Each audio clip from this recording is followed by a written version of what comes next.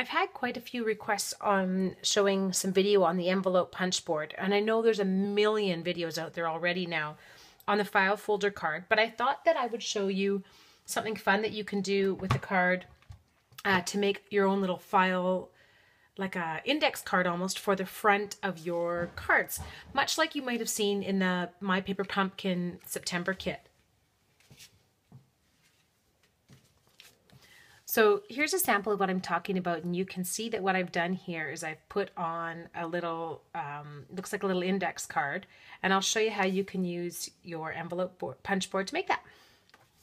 So I've got a piece of paper here, and I'll put the dimensions into my video, but what I'm going to do is I'm going to start by taking this card and I'm going to line it up, and if you can see there's like a little slot right in here, and I line it up so I can see about a 1/16 of the slot just to the left of my paper, 1/16 of an inch, sorry.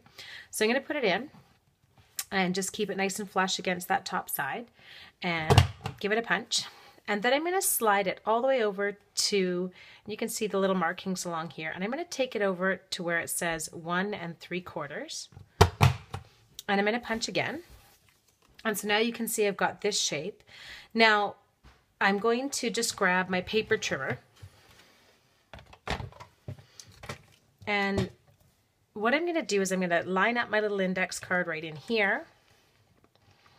Make sure that it is straight on here.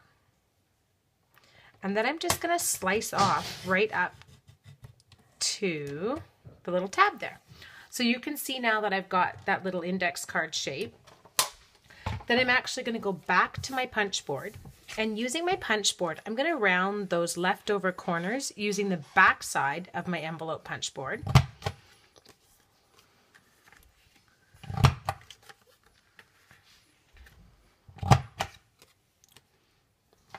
There you go. And now you can see how I came up with that great little index card looking addition for my card. Okay, hope you enjoyed this. Have a great day.